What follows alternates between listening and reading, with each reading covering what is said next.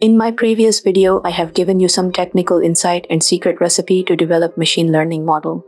Now it's time to understand what are some potential problems with machine learning.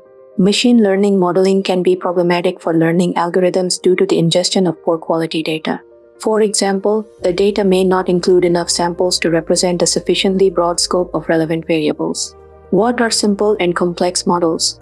Simple and complex ML models differ when balancing a model's accuracy, number of correctly predicted data points, and a model's explainability, how much of the ML system can be explained in human terms.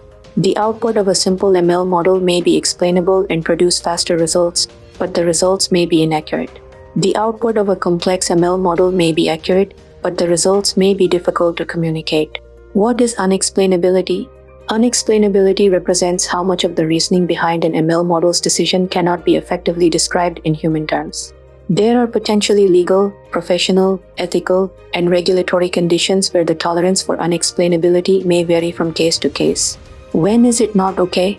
When you need to be able to explain to your customer why a loan was declined. When you need to be able to explain why a transaction was deemed fraudulent. When is it okay? When risks of misclassification are low, such as object recognition for catalog search or predicting the probability of completing NFL play. When humans make the final decisions. What is uncertainty? Uncertainty describes an imperfect outcome.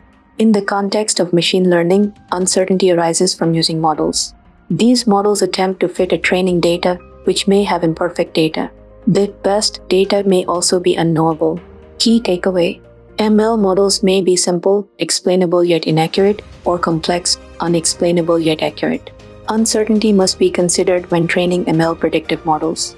Thank you for watching. Please leave a like if you have learned something new today. And I will see you in the next one.